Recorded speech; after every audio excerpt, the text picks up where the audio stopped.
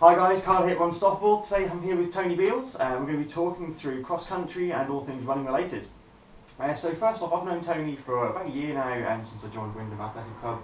I've been interviewing Tony for several reasons, but one of which is that first off, as soon as I joined, he was one of the first people to kind of learn my name and bother to make an effort to kind of talk to me as well, which obviously, when you're joining a club, is one of the most daunting parts. So Tony, how long have you been running for? I've been running now for coming up 6 years. Okay, and how did you get into it first off? How quite a lot of people my age tend to get into it, playing a lot of football. Picked up quite a lot of injuries, couldn't compete with the younger lads playing, and decided that needed to keep fit. So just started running really as a means of sort of maintaining weight levels basically, okay, rather than excess. Fair enough. So it's kind of more of a health and fitness kind of thing. Was to start off running, with, yeah, very much so. Well, probably still is to some degree, but what motivated me to sort of start running was that my dad had Parkinson's, and I wanted to. I realised that when I was running, I could actually make a difference and raise some money for charity. So I entered the Great North Run, and raised about £1,500, something like that, for Parkinson's. Joined a running club because I felt I needed a little bit of extra coaching and expertise, and then I was encouraged at the club to maybe enter a few competitions, and the rest is history basically. Excellent. And obviously you do quite a bit of cross-country running in particular. What is it about cross-country running that you prefer to, or do you more enjoy than most road? Well, when I was at school, I used to run for my school, and I was captain of the cross-country team there, and I think that I think with cross country it's a totally different it's a totally different mindset than road running. I think what I like about cross country is the fact that when you're running it, certainly if you're say doing 2 circuits, you know a route to go, and then you think in your head, right, I'm not going to go that route, I'm going to go this route, maybe run on this side of the track or whatever. Yeah. And so from that, I think there's more in you're using more of your mind. I think in cross country, I love the rain, the mud, the dirt. Yeah. It's great, and also it's also really good strength building for for a lot of the athletes. National athlete, international athletes, do a lot of cross country training during the winter months as a form of strength building. And I have to say that last year I had I came back from injury, and most of what I did was in cross country, so it was easier on my legs. Although it's strength building, it was easier on my legs, and it really helped my road running, and I knocked my PBs at 5k, 10k, 5 miles by some considerable margin, and I think that's all down to running cross country over the winter months. Okay, fantastic. So the great thing about cross country is that it does force a different technique. It forces that higher knee lift, forces the ankle strength to be increased, and also you say strength training from the point of view of you're running through much tougher surfaces. But equally at the same time there's less impact, so there's the benefit from there. With the injuries you sustained, then what was the kind of the big thing you thought, I need to change this then? I think most of my injuries were probably picked up by probably not enough stretching, if I'm honest. Following sort of training sessions and road racing, I had shin splints, I've had plantar fasciitis.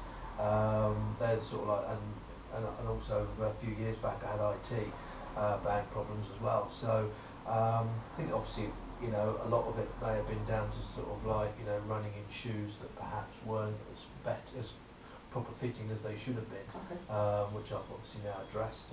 But Sport Link, I guess.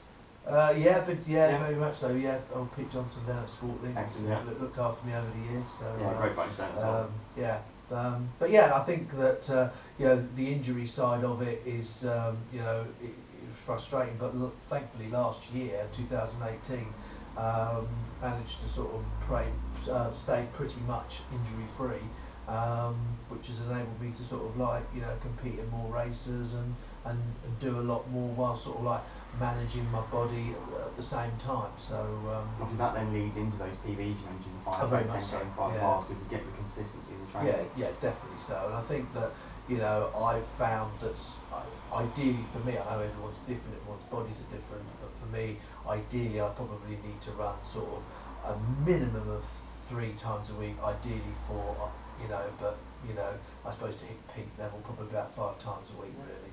I don't know, 25, 30 miles, something like that. Yeah, I mean, it does always vary, as you say. Yeah. Everyone's very, very different. I know some people can run sort of 20, 30 miles and that's their kind of limit. Yeah. Other people running 60, 70 miles and really hard miles, and if they don't do that, they don't progress. Yeah, I've seen that with So, Strava. Some of our, obviously, the top athletes within our club, I mean, they're running like 2,500 miles a year. Yeah.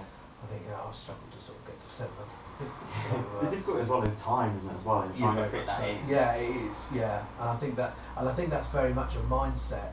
And when you've had a sort of like a hard day at the office, and it's chucking it down with rain and it's dark, the last thing you want to go do is go home when it's all nice and warm, and then get changed and go out to your running gear and then go out running. So you've really got to have a sort of like a focused mindset to be able to sort of do that. And I admire anyone that can do that. Get up at 5 o'clock in the morning. I got up at 5 o'clock a few mornings in the summer. It was really hot during the day, and I couldn't run in the day because the heat affects me big time. So I was getting up at 5 o'clock, and it was a great start to the day because you feel you've done sort of like 6-7 miles. You feel invigorated, and you deal with the challenges of the day that lie ahead. But it's a good time to clear your mind as well. Yeah, definitely. But certainly, I do admire the ones that sort of go out in all weathers at all times.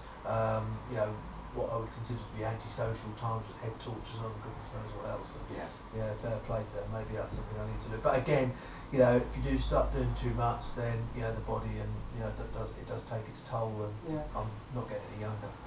And the thing as well, like, it does obviously fit in with lifestyles, and some people love that early morning getting up. Yeah, definitely. I know I personally really struggle with it. I mean, I was out a couple of mornings ago doing a 6:30 a.m. hill session. Yeah. The last thing I wanted to do was be out there doing that. Much more of an evening kind of runner, which is why running with a club suits me really nicely. That's right. So with that, obviously you said about the things you enjoy, or not as enjoyable about running. What do you find most enjoyable? What's your favourite thing about running? I think it's the feeling that you've got once you've done it, and you feel absolutely broken, but you know that you've done really well. And I think the more you put into a training session, the more you get out of it afterwards, and it gives you a sort of like a really positive feeling of well-being. And that's what I get out of it, knowing that I've worked hard, and just a sense of fulfilment really. But I think and coming back to the cross country sides, since I've sort of been cross country captain at Wyndham, and seeing so many different people of all different running abilities getting involved, embracing it, it's amazing. It is absolutely fabulous. And yesterday we were sort of recognised as being the best representative club at the Norfolk County Cross Country Championships this Sunday at Thetford. And that's immense, and to think that we've got more runners running, competing than some of the bigger clubs in the area, I think says a lot about our running club, and the way that a lot of our members have embraced cross country, which is awesome. Yeah, but I think all due credit to yourself, for encouraging so many people to get involved, and obviously what you do on a Monday evening when you talk about cross country so enthusiastically.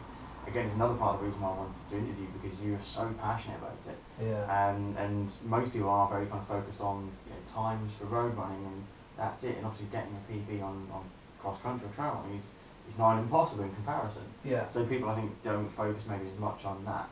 So seeing someone who's not as fussed by those things necessarily, but still has that absolute passion for running, but just in a different way, is brilliant to see. Yeah, that's a good point. I mean, obviously, a lot of cross country races aren't sort of chip timed, and they're not. Or if they are timed, it's sort of it's gun to clock, so to speak. Yeah. So which it is good. And the way I measure it is that if I've done an event one year, I've got it on my watch. So and I'll use that watch as a sort of like a barometer then to see how I've done the following year. So PBs in cross country, I think it's just a bit of a non-starter really. Yeah, but it's a great base in order to sort of get those PBs for your road work in the 5Ks, 10Ks, whatever. Yeah, whatever you're doing. It constitutes that entire rounded training program. You've got some stretching, some strengthening, different types of running, different distances, different paces as well, obviously. But as you say, within the cross country, you've got your own timing, so you can do your own timing and do that comparison as long as you're tracking it. Yeah, so definitely. And that's what I do. And I think the other thing is also, I think, as far as the club is concerned, with the numbers that we've now got involved across country, and certainly the ones that have been doing it on a regular basis this season, be interesting to see, what their road times are, when they start going into those sort of spring road races, to see how much the cross country has actually improved their times, and I think they'll be quite surprised. Yeah, I think particularly sort of the spring half marathons, I think in particular in marathons it will really pay off. Absolutely, yeah. Because there is that length, that leg strength endurance, which otherwise don't necessarily build as much without specific leg strength training. Absolutely. So with that, you said that you track your runs over periods of time. Yeah. Have you got any long-term goals you're looking to work at for yourself? Yeah, I mean, last year my aim was really to sort of, obviously I had, the plantar and the shin splints for, the previous 2 years. So last year my aim was to stay injury free and to compete as much as I possibly could, and to do as many races as I possibly could, both on road races and also in cross country. And I think I fulfilled that last year, because I know that I ran more than I had ever done before.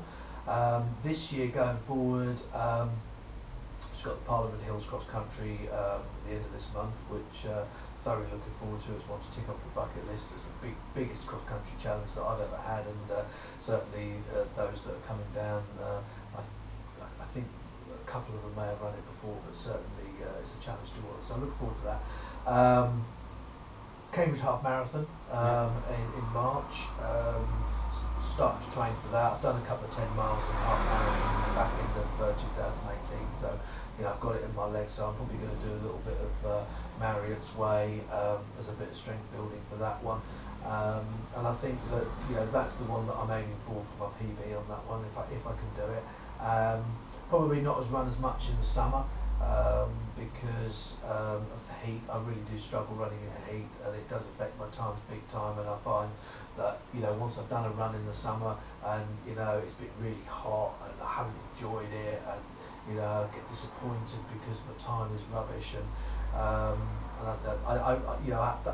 did experience that quite a bit last year. Obviously, it was quite a hot summer, wasn't it? It was, particularly. Yeah. So I think for this year, I'm not going to compete as much in the summer. Just cherry pick a few events, but just work on sort of like early morning training and probably getting out on the bike as well. Yeah. So again, mixing up training obviously keeps it varied, keeps it interesting as well. Yeah, definitely. Also making sure we don't overdevelop muscles in one way, shape or form. Yeah. Which obviously leads a lot of the time to things like IT band problems, plantar fasciitis, and chin splints. That's all. Yeah. So things like you said, obviously getting the right type of shoes, having a couple of different types of shoes, so you can run in a slightly different way. And obviously cross country shoes are often very different as well. Oh, definitely. Yeah. The shoes. I mean, obviously you can wear trail shoes or spikes.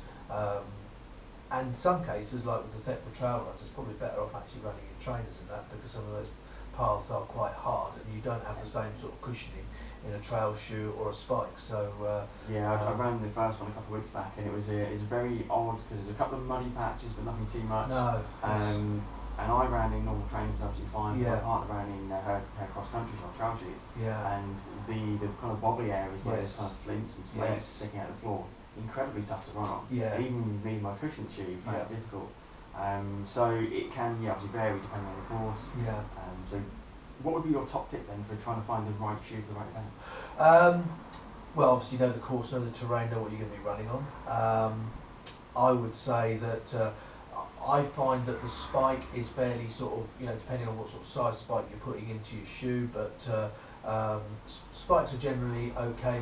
Obviously, if you had a sort of like a lot of, it's going to be a fairly muddy course, fields and mud tracks and things like that. I tend to use the Innovate shoe because I find that the way that that's designed is very light. It releases water very quickly. Very handy on cross country. Absolutely. And the sole and the grip is immense, and I think it's got a better sole than a lot of the trail shoes, which gives you better grip. So and that's the shoe that I use. And I've used, I stopped using spikes about a year ago, and we've used my Innovate trail shoes, and just as light as a spike, but in my opinion, I think they just give you a little bit of extra cushioning, and the support and the grip, I think, is as good as a spike. When it comes to Parliament Hills, which is a completely muddy course, I'll probably go back into spikes.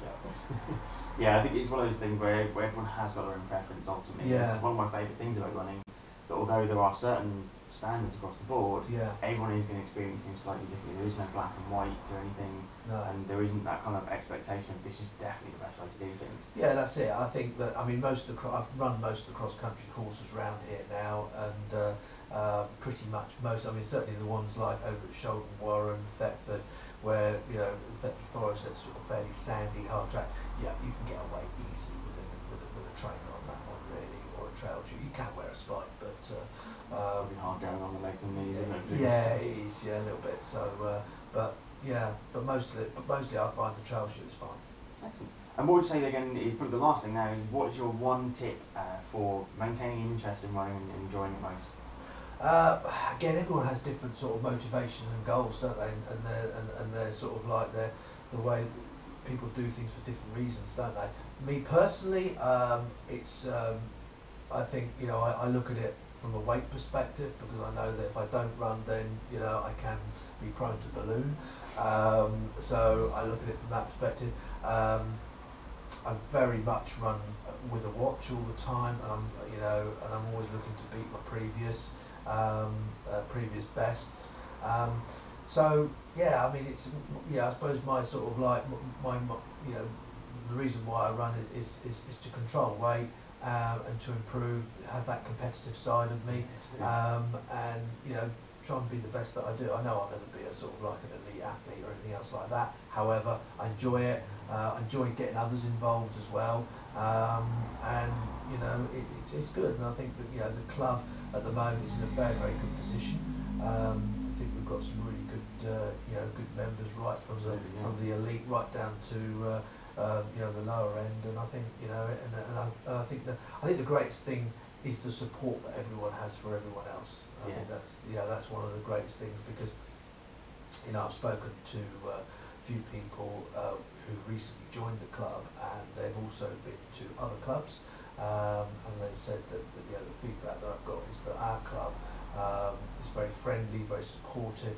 The coaching's very good, and, you know, I endorse all that. And I think that's what it's all about. So I think, you know, you've also got that social element as well. So yeah, it's good. Excellent. Yeah, I mean, self-competition is obviously a great thing, and it takes away any extra emphasis from other people, and it takes you control the numbers in your hands. Yeah. But no, great stuff. Thank you ever so much for your time, Jay. Really That's appreciate right. that. We'll maybe come back another time and talk some more cross country another time. Maybe go for a run in the cross country and do some work outside and sort of see how we do. But no, thank you ever so much for your time. You're Really welcome. I'll Nice see one, you. Carl. Thank you. Thank you very much. Cheers. Right, guys, that's it. Tony interview done. If you have any questions for Tony, or if you've got any questions about cross country, let me know and I shall pass on the message and I shall get back to you as soon as I can. Cheers, guys. See you soon. Thank you.